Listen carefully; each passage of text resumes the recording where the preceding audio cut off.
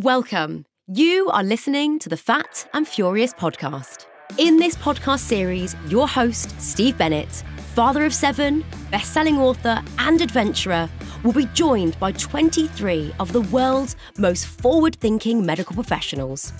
Doctors, authors, and top nutritionists, where he'll share the truth behind living healthier and happier for longer.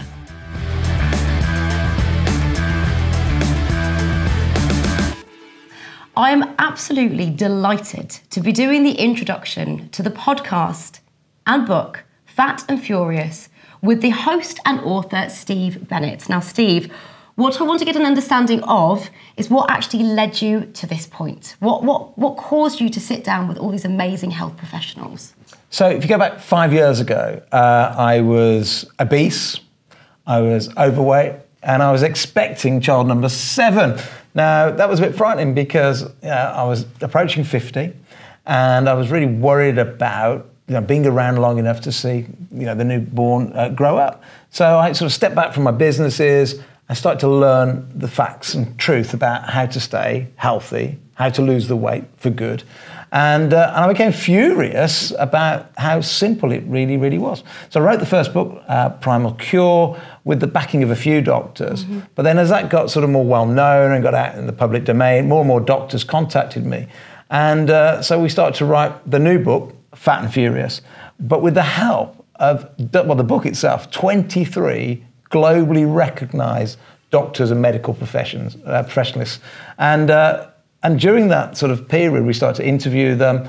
And one of the doctors, Dr. Seema, said, we should turn this into a podcast series. So we went back and re-interviewed many of the doctors.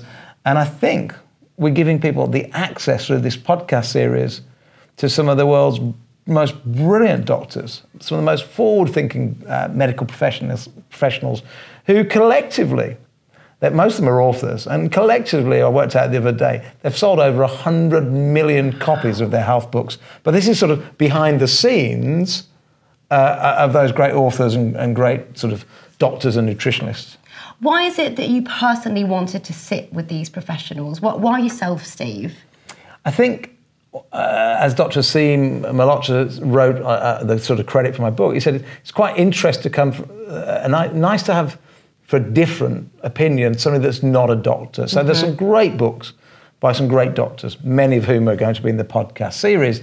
And they come at it from a certain angle, but coming at it from a non-medical angle, because I'm not a doctor, I'm just a dad and a businessman who was overweight for most of his life.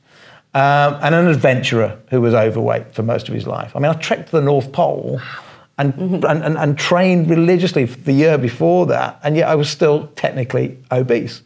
I went to the North Pole where you burn 9,000 calories a day, and I was there for a long time, and I still came back obese. So the problem is I felt furious about this, and the reason why I've gone out and spoke to all these doctors was to really make sure that I got the right information across in the book. And during that journey of writing the book and authoring the book, it became so apparent that these individuals that you're going to hear from on the podcast or see on the YouTube series, these individuals are the pioneers of the true story about how to live healthier, happier for longer. Which I imagine every single one of us would love to know. Well, I'd hope so. I'd love to understand. You've referenced that these professionals have collectively written so many books between them. What would someone get from listening to the podcast over perhaps reading one of their books?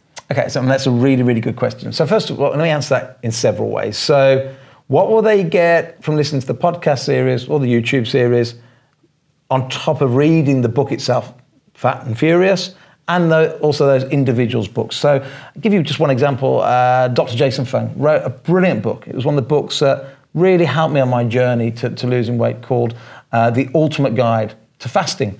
And in that, he gave us so much information. I mean, it was brilliant. It really, really helped me lose a lot of my weight.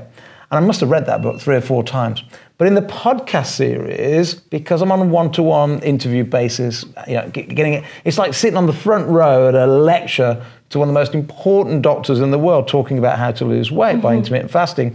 But because of the scenario we're in and we're having a nice little chat, things are coming out that aren't even in the book. You know, I learned so much from in fact, his was one of the shortest ones because it was the day he was on his hospital duties doing the rounds at the hospital. So his was one of the shortest, about half an hour. But in that half an hour, I learned so much about intermittent fasting, even more than I learned from reading the book.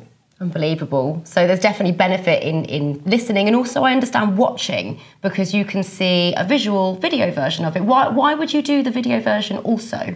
I think I would say the vast majority are great as an audio. There are a couple where you can listen to the audio. I think in Malcolm Kendrick, when he's really going into detail about what really causes heart attacks. And while he's doing that, he's doing some drawings on a whiteboard.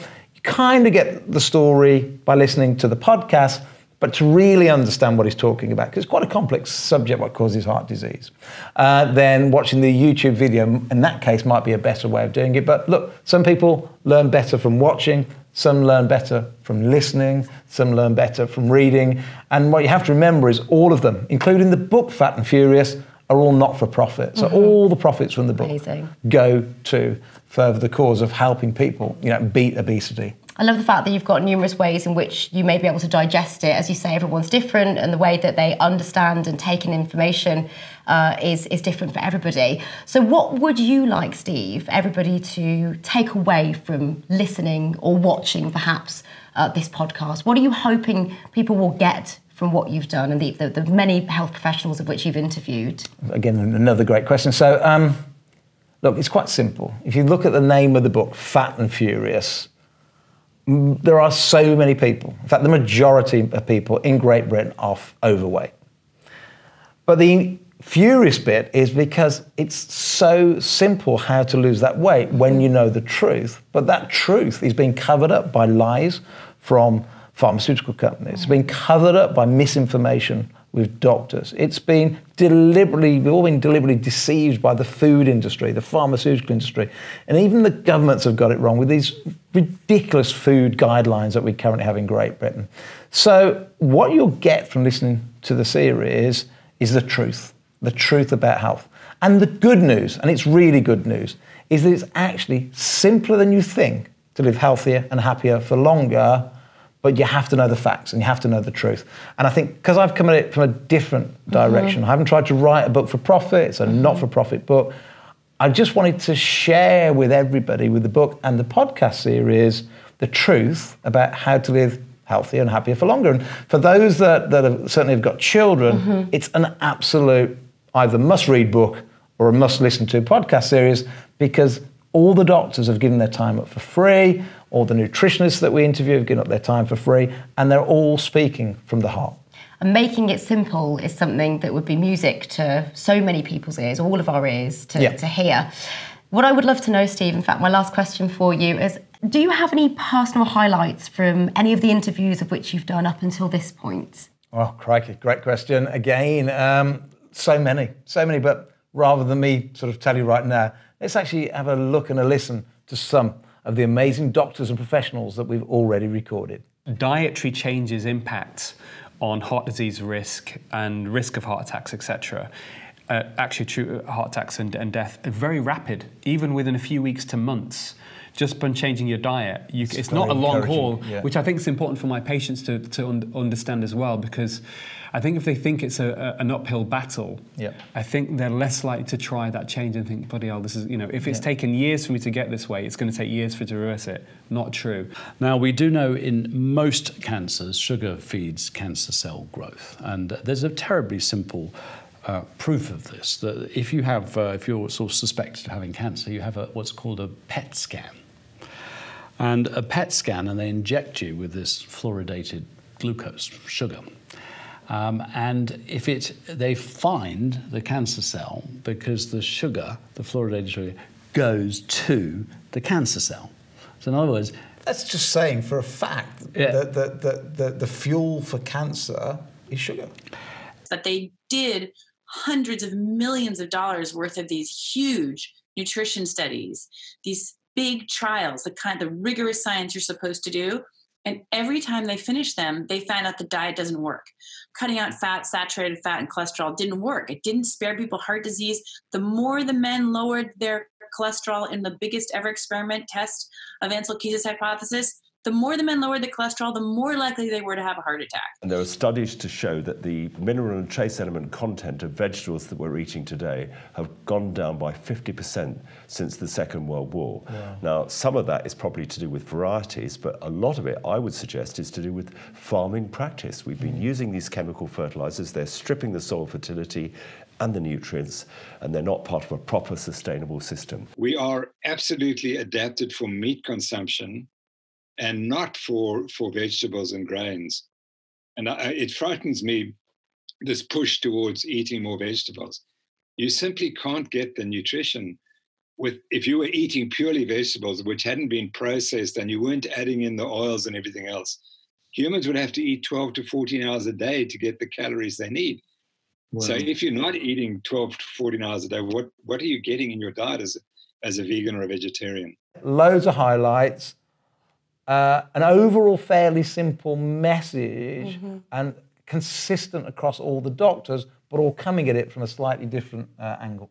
Well, I can certainly feel the passion, Steve. And if you would like to listen to an incredibly unique health podcast, Fat and Furious, all you have to do is download it now on iTunes, Spotify or Google, or to watch the visual video version, head to YouTube. If you enjoyed the podcast and would also like to watch it online, you can find a webcam version on YouTube or the Primal Living website, www.primalliving.com. The Fat and Furious podcast is the perfect introduction to helping you and those you love live happier and healthier for longer.